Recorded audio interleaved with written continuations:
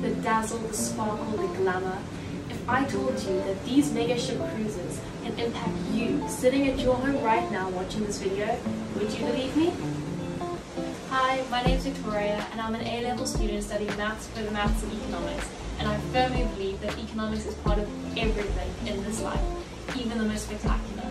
So if you're interested in how economics and mega cruise ships impacts you, then that's what I'm here for. Fast forward to a couple of weeks later, and here I am after my first cruise. After boarding this massive ship which held around 10,000 people, I began to think about how these ships and these cruise lines impact the economy. To start off, I looked at the stats, and in 2025, the estimated number of global cruise goers is 37.1 million people. That is a lot of people.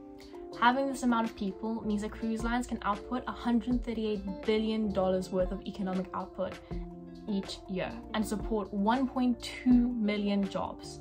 Of course, these numbers aren't exact and will vary quite a lot on different platforms that you search for them for.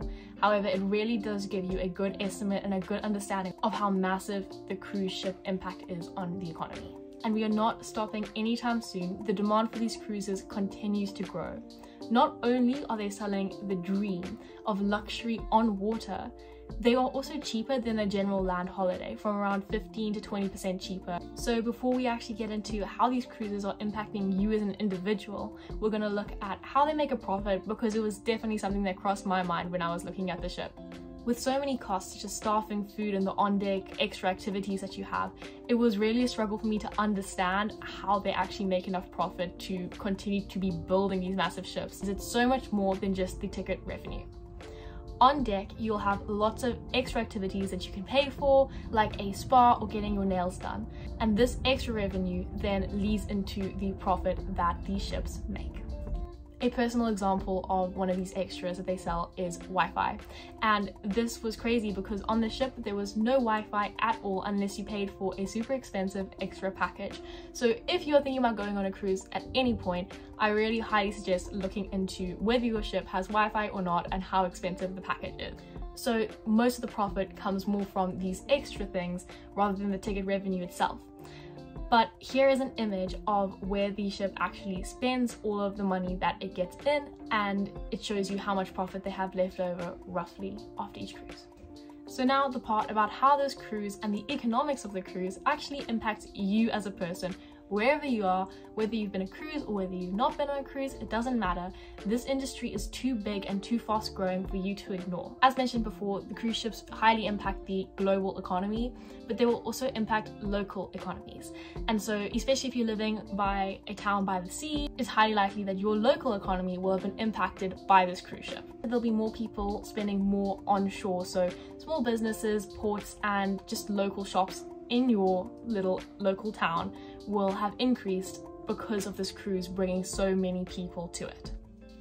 There will also be a lot more jobs available, which means people have more money to spend, and that goes back into the economy and continues to circle around because you'll spend more of your income. That'll boost the businesses can expand, hire more people have more disposable income, and so it goes. Of course, there are always drawbacks, as with everything. An example is Venice, where cruise ship visitors made up 73% of tourists, but only made up 18% of spending. There is also the environmental impact of building these cruise ships, of having more of them, bigger, better, and that is concerning for the world. Australia is actually limiting cruise ship manufacturing to prevent over-tourism and environmental damage, so it's a lot harder to go on a cruise in Australia. Despite the drawbacks, there is no denying that this sector is becoming increasingly more important in the macroeconomic outlook on things. Let me know whether you think cruises are going to be beneficial or detrimental to our economy down in the comments below. That brings us to the end of this video. I hope that you enjoyed it. If you did, please like and subscribe, and I will see you very soon with new economics content.